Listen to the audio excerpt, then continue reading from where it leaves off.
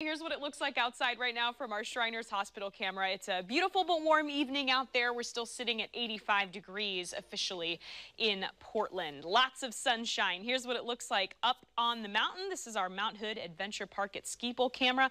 Oh, there's a little bug or something flying around. Very distracting. 70 degrees there on the mountain. One of those days where you could definitely see all the mountain peaks if you were in the right spot. A little bit of haze kind of close to the horizon, but that's always fun when you can see the mountains on those bright, crisp days.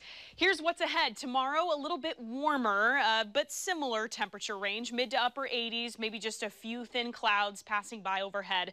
Next week's heat wave begins on Tuesday, so temperatures in the 90s for at least 3 days.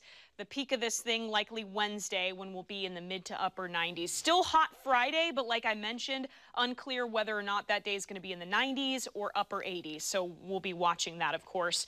And the deal with heat waves, of course, is warmer nights. So getting very warm and uncomfortable overnight starting Monday, with those temperatures in the mid to upper 60s expected. All right, let's talk about your forecast for tomorrow to kick off the work week. Out along the coast, partly cloudy and cooler, maybe some patchy morning fog. Your high temperatures ranging from the mid 60s to the low 70s. That northwest wind gusting up to 20 miles per hour on the beaches in the afternoon. In the valleys, mostly sunny, a little bit warmer, breezier south. That north wind 5 to 15 miles per hour.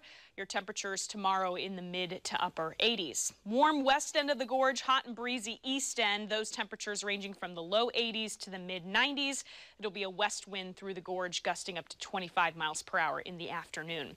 Mostly sunny and warm up on the mountains. 78 is your high temperature at Government Camp, 84 in Welch's, and in eastern Oregon, lots of sunshine, some hot temperatures in the 90s out there, so upper 80s to mid 90s for your temperature range. All right, let's talk about our 7-day forecast here in the Portland metro area. So a similar day tomorrow, just a hair warmer. We're going to start to see those overnight temperatures, though, inching up and up as we head through Wednesday night. So from the low 60s to the upper 60s, and then kind of back down into the mid 60s. But Tuesday through Thursday, that's our heat wave. We'll be in the 90s again for at least 3 days there. Friday still very hot, upper 80s, or very warm, I should say, I guess.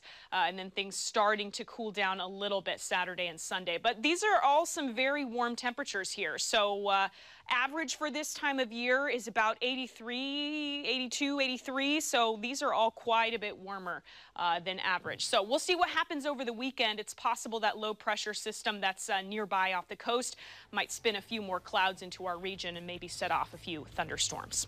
All right, stick